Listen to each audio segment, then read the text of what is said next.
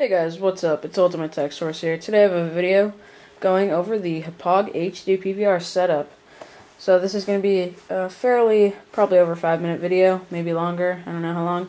Let's go ahead and get started because there's a lot to cover. Okay. So what you get with your HD PVR, you get this remote. Alright, you get your HD PVR, of course. You don't get a PS3 or Xbox. But I'm going to show you guys today how to actually record from your PS3 or Xbox 360 to your Mac or PC.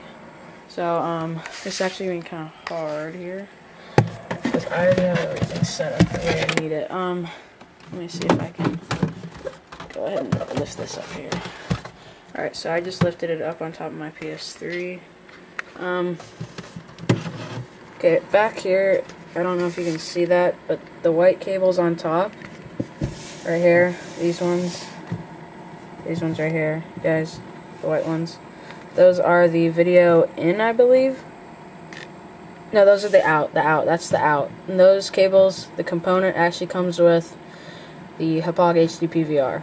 Then the under those, you will see there's a set down here. I don't know if you can see, but there's actually a set down underneath those. That is actually for your PS3. You have to actually buy a specific cable for that, for your PS3 or Xbox component, and you actually plug those in, and then you plug it to the back of your PS3 or Xbox, and then you have to select that option when you go ahead and play. Then you have your power and USB both right here.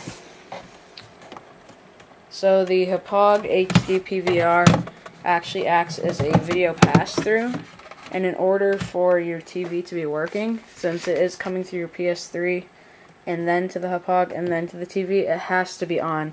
So it's on right now. As you can see, if we go ahead and turn it off, the screen will go blank. See, it's off. If we turn it on, wait for it. Wait for it. It's going. There it is. Takes a little while. But there's the, right there. Go ahead and plug the component cables from there back into your PS3. And then the white component cables that actually came with the Hauppauge, you go ahead and plug those into the back of your TV. Back here, into your component slot as well. Okay? And you, like I said, the component cables for your PS3 that you have to buy specific go into the in slot, which are under the white ones. You'll see them, it's pretty much the exact same thing. And then you go ahead and plug that into your AV video out in the back of your PS3. Okay, then what you're gonna go ahead and do is you're actually gonna run your USB like I have it. I kind of have a messy setup right now. I just got it today. Well, not today, but you'll see what I mean. And then never mind. Let's go and turn on some light. Alright, so here we are on the computer.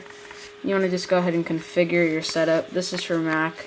The PC, you automatically get some software, but for Mac, you want to go ahead and buy either Elgato iTV, which you can see right. Let me go ahead and show you. Right there, Elgato iTV. That is $80, you guys. I think it's definitely worth it. There is another program called HD PVR Capture, but I believe that is not really worth the $30 because sometimes it will fail, I've heard, and that it's not very reliable. But iTV, I've never heard bad things about it, and it looks great. And it has more features. So yeah, that's the software you're gonna use. And at the beginning of iTV, when you go ahead and do it, you should get a setup assistant, and this will take you through the steps. It'll ask you what device, what model, and oh shoot, don't get copyright, no copyright, no copyright. Hold on. Alright, sorry about that. It's my friend calling me. But, what was I saying? Oh yeah, when you set it up, there'll be like a setup assistant, and that will pretty much take you through the steps to, god damn it. Alright, that'll take you through the steps to, set it up. Sorry, my friend keeps calling me, he's annoying. And, you choose your device and model, and they'll ask you to turn it on and plug it in. And then you might need to update before you do this, but then it should be good to go. And pretty much you record in H.N264 or something like that. and it's automatically able to be played right after it's done, so that's really nice. And it's actually not that hard of a setup, you guys. It's pretty easy, to be honest with you. Just go ahead and rewind the video, pause it when you need to, and get it set up. And I'm not quite sure. This might just be like the wallpaper or something, but I don't know why it's like cutting off kind of like the side of my screen here.